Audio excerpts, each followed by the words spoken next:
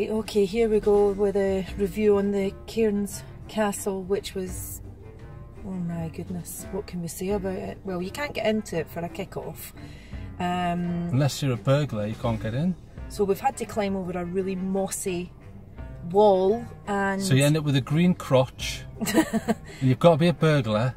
And my legs got all stung with the nettles, so... And so you've got to be a masochist as well. So a burgling masochist who likes green crotches.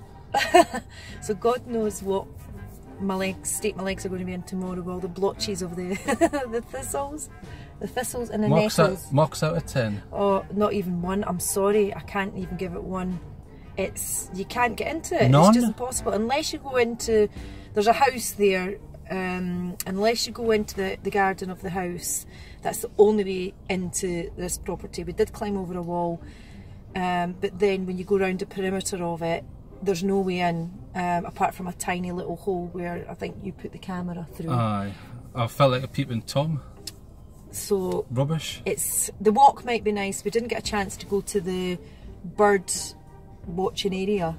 Because it was too boggy. Again, I stood in water and all the rest of it, because it's been raining, as I say, for months.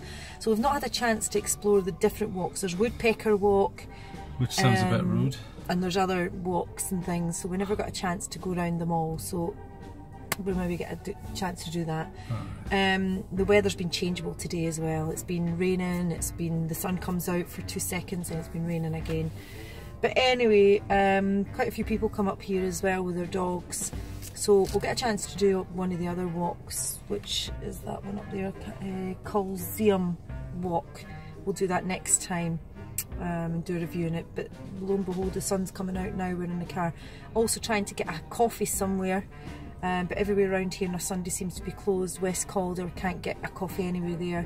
So we're going to try and see what we can do. The only option that came up was a psychic cafe. I really don't want some woman from the carnival looking into my teapot and saying, yes, I see big things. Aye, the cost, that's £50.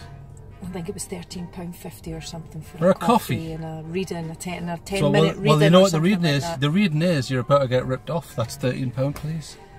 So that's the upshot of the walk today. We probably haven't got a lot of footage of it because there really wasn't that much. So. But as I say, unless there's other walks to go around, we did see a lot of people walking and then coming back again, so again they might have experienced the same problem as us, where the place is just boggy and sodden and not a very nice easy walk. But anyway, babbling on, so we're off to get a coffee now and we'll catch you later on. Wait, hang on, so mocks out of 10? Honest? 0. Zero, right. I'll give, so 0 plus 0 equals 0. So well done, Cairns Castle. 9 out of 10, useless. Yeah, absolutely. Knock it down. Well, I wouldn't go that far, but anyway. No, I'm furious. I'm knock it down, that's it. Keep it, but demolish. I wouldn't go rushing out to go and see it, so... No, thumbs down. That's better. Rubbish. Boo.